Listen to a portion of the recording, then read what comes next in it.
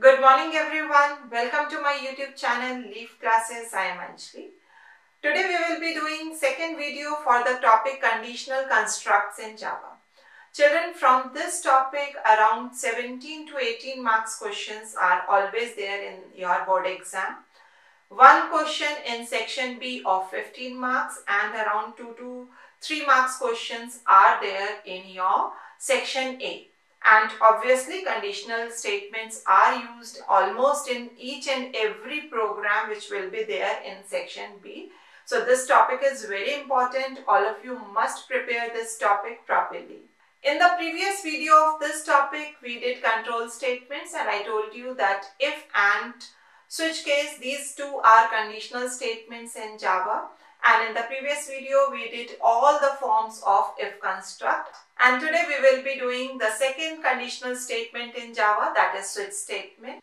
Here switch statement is there and it is multi-branching. That means depending upon one value, it can branch to first or second or third or fourth for n number of conditions you can specify, and there it will branch and that block will be executed. Let us see the syntax. Switch value or variable. This is the control variable. You can specify the value or the control variable. Now depending upon this value, one of the case will be executed. If this value is matching with this case, then this block will be executed. If the value is matching with second case, second block is executed, third block, like this. We can give a number of choices over here. So for a number of choices, it can branch in any of the block depending upon this value. And the last is default. It works like else statement of if. That means if none of the choice is found to be satisfied, then what statements we have written in default block, that will be executed. Now children, switch is also a keyword and we have to write switch in small letters. So switch is a keyword, here case is a keyword, break is a keyword and default is a keyword. So in switch, when we take the construct, the syntax of switch, you have four keywords over here: switch, case, break, default. I will tell you one by one for what is the meaning, what is the purpose of all these keywords in switch construct. Now let us see here. It is mainly used in menu-driven programs. Children, generally you get one question for menu-driven. Write a menu-driven program or write an interactive program or write a program to input user's choice. So there in that case you will be using switch case. It is more easy to use because we can do the same thing with the if else if letter. Multiple if else we can use, but this is the easiest way, this is the best alternative for using if else if letter. The four keywords that are used in switch construct are switch, case, break and default. Switch is the first keyword that is used in the beginning of the switch construct and it uses a control value and works depending upon that. Say let us write switch and suppose ch. So this is how it is written. The control variable or the value you write within the bracket after switch and there is no semicolon after that and the entire switch block is written within the curly braces. So after this you have to put a curly braces. Then the second keyword that switch construct uses is case.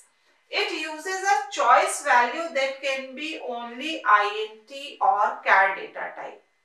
Now children, in if we use, when we did if statement, we can use any data type in if. Float, double, char, boolean, string. Any data type can be used with if construct. But here only we can use int and char data types.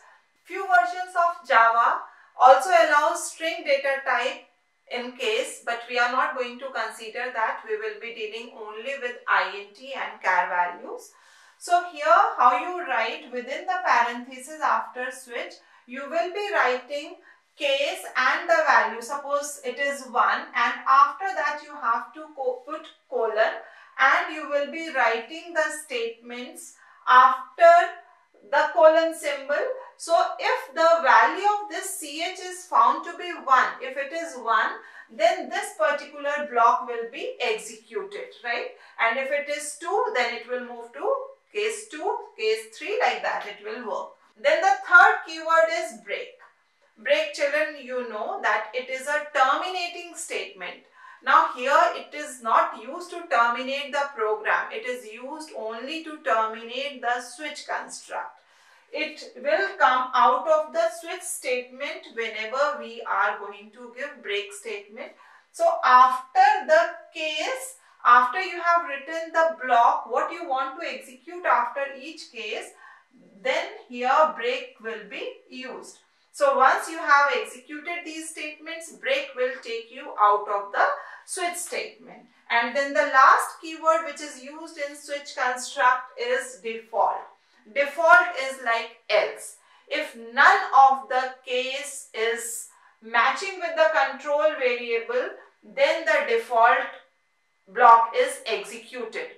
In default, what you have to do, if you are not getting any matching input, then whatever you have written, normally it is some message that the matching value is not found or invalid input, something like that we always use. And after you have given the statements for default, the break statement is optional, because as it is the last statement of your switch construct. So after that, closing braces are already there. So it is up to you whether you give break statement after the default block or you don't give, right? Let us see one example for the better understanding of switch construct. I have taken a question to input the weekday number and display the corresponding day of the week. Suppose the user says 1, we have to display Monday. If the user says 7, we have to display Sunday, right? So here I have taken util.scanner package so that we can input the values using next int function. Here I have created the scanner object, given the message to enter weekday number, and entered in d variable int d equals to sc.nextInt, right? Now here, which has to be the control variable? How we want to display the output depending upon the weekday number. If it is 1, Monday should be output. If it is 2, Tuesday. So that is the control variable. So here D will be the control variable. So with switch we will be writing D. D is a control variable. Now what all possible values this control variable can have, we will be writing all these values with case values, right? So case 1. If it is 1, we have to display System.out.println. We can use here Monday. We are writing Monday over here, and once we have written Monday, we don't want to continue the switch construct. We want to terminate this. So we will be giving break statement. So break is must after each case, so that once that block is executed, you can come out of the switch construct. Then second case, we can write case 2 and print statement System.out.println Tuesday and break. If the value is 2, it will display Tuesday and it will terminate the switch construct. Similarly, we can give for 3, 4, 5, 6, 7, right? Wednesday, Friday, break, Saturday, break, Sunday, break, and then we write default. I told you that if none of the case is matching with the control value, then the default statement is executed. So here we can write no such day number, and we close switch, main and class. Now let us dry run the program. If the value of D is entered as 2, switch, the value of D is 2. So case 1, no, it is not matching. It will come here, it will check that. Case 2, yes, 2 is equals to 2. Children, always keep in mind that whenever we are writing the cases, it checks only for equality.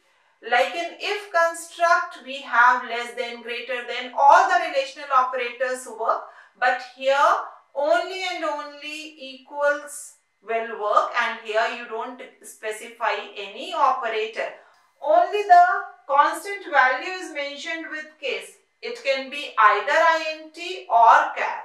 You cannot have 2 greater than 3. It will not take any range, any relational operator. Only it checks for the equality. If the control variable is matching with the case value, it will execute that set of statements. Otherwise, it will execute the default block. So we were taking input as 2. So it will come here. This is matching. So it will display Tuesday, and then break statement will take you out of the switch construct. Suppose the value of D is 7. Now here it will start matching, only equality. Whether this D, the value of D is 7, it is equals to this or this or this or this. Yes, here it will get the matching value. So it will display Sunday, and then break will take you out of the switch construct. Now suppose if I have given the value as 9. The value of D I have entered as 9.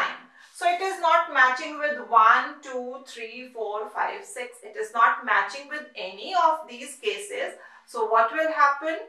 It will execute the default statement.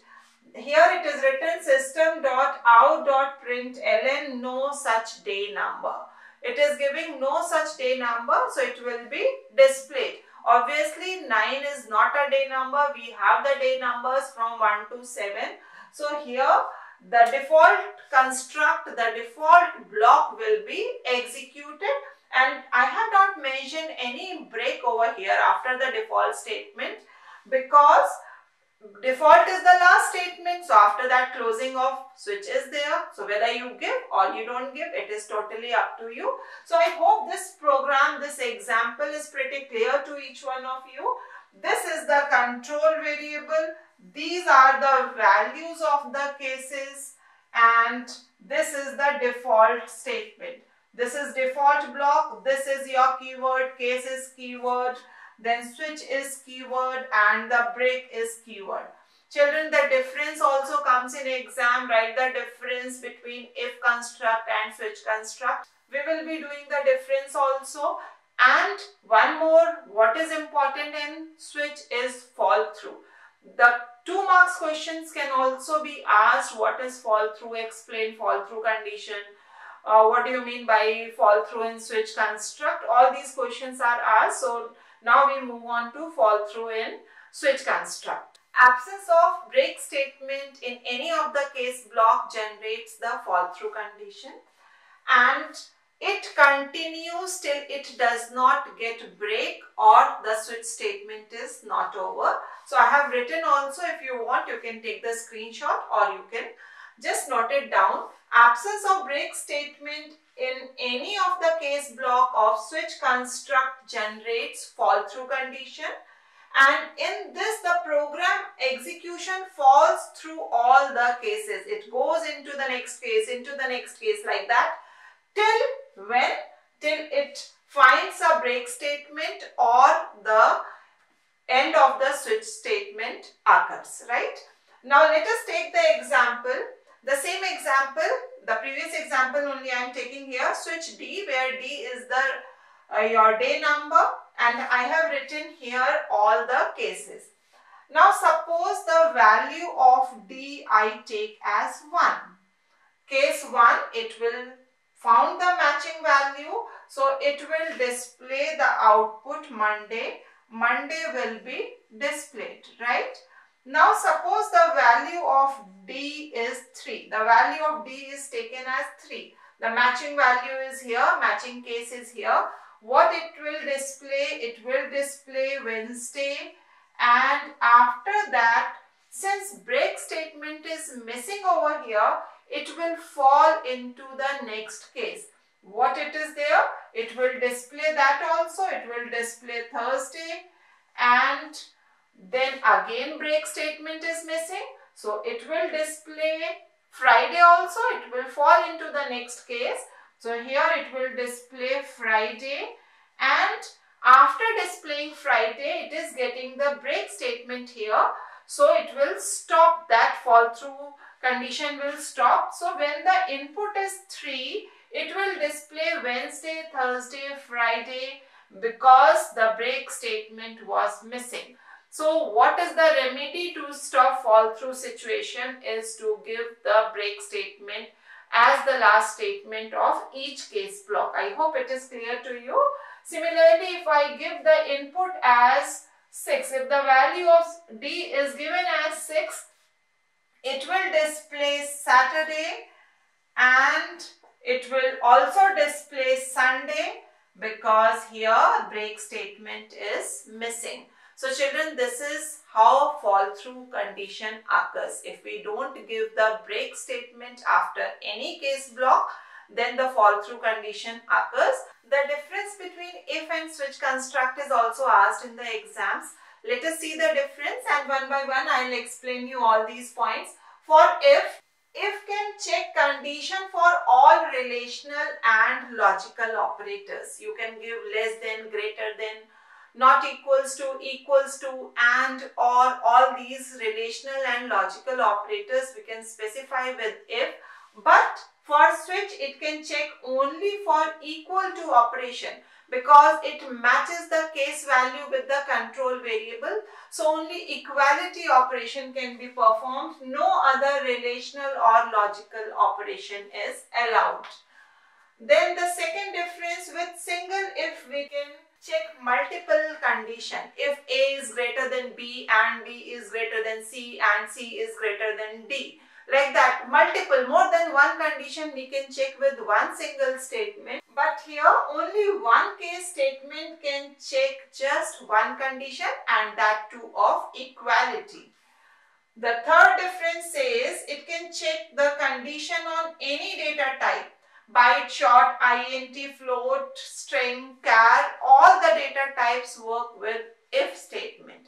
But for switch construct, we work only on integer and char. And in integer, we have byte, short, int and long. These 4 data types are there for integer values. And one, that is char type. Yes, I told you that string data type is also allowed in few versions of BlueJ, but we are not taking that. We will be going only with integer and char values. The last difference is the false part of the condition is represented through else statement. If none of the condition is found to be true, whatever we have written in else, that part will be executed. And here, if none of the matching case is found, then that is represented through default statement. So children, please take the screenshot of this, and you have to prepare this also for your exams. This is very important. So children, please prepare this properly. I hope conditional constructs are clear to you, if as well as switch construct. In case of any doubt, please do comment in the comment section. I will be uploading more videos on this topic. If you haven't subscribed the channel yet, please do subscribe and press the bell icon so that you get notifications for all the videos and no important topic is missed by you. Also share the videos with your ICSE friends. You can join us on our Telegram channel also. The link is given in the description box. Keep practicing, keep working hard, keep doing the programs, keep understanding the concepts. God bless you children.